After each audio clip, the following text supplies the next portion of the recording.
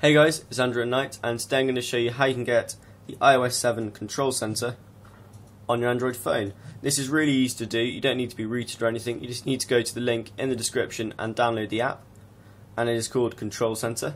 And I'm just going to quickly run through the settings within the application. You've got a toggle up here which just turns the service on and off. You've then got an option here which shows an arrow indicator at the bottom of the screen, and I'm just going to show you what that looks like. You can see it just under the Instagram logo. There's a small white arrow. Let's see if you can see it.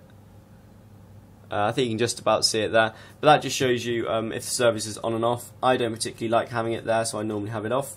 Touchable area, this allows you to customize the area which will actually launch the control center. I've got it set to center it, but then I've also extended the width so that it covers the whole screen. This for me seemed to work the best. It will just depend on the phone you're running, whether you've got a custom ROM with sort of gestures around the bottom, things like that.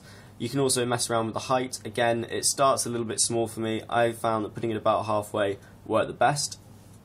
And then if we go back, you can also turn off vibration.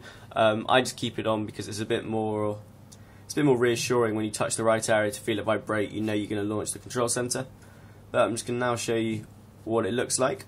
So you can see it stays pretty true to form with the iOS control center. You've got a airplane mode, Wi-Fi on and off, Bluetooth toggle, network toggle, and you can turn auto rotate on or off. You've then got a slider for brightness as well as a little automatic brightness toggle. You've then got a sound slider, an alarm sound slider, a toggle there to turn your alarms on or off, and one to turn vibration on or off. You've then got these toggles along the bottom. The first one just turns the torch on and off, which is actually kind of nice. The next one launches your alarms, and then you've got a calculator one, a camera one, and one which launches this slightly odd game center, which I believe is just a web page which is trying to get you to download some games. One of the few things you can actually customize is which apps launch when you touch the icons on the bottom. So for example, if you long press the calculator, I can then choose Chrome, and now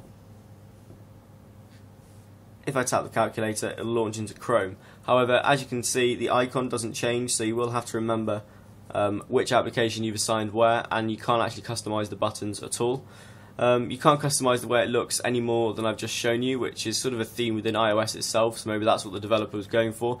But if you do want to just mimic iOS7 and sort of irritate your friends who've got iPhones, yeah, this definitely works, and it looks pretty good.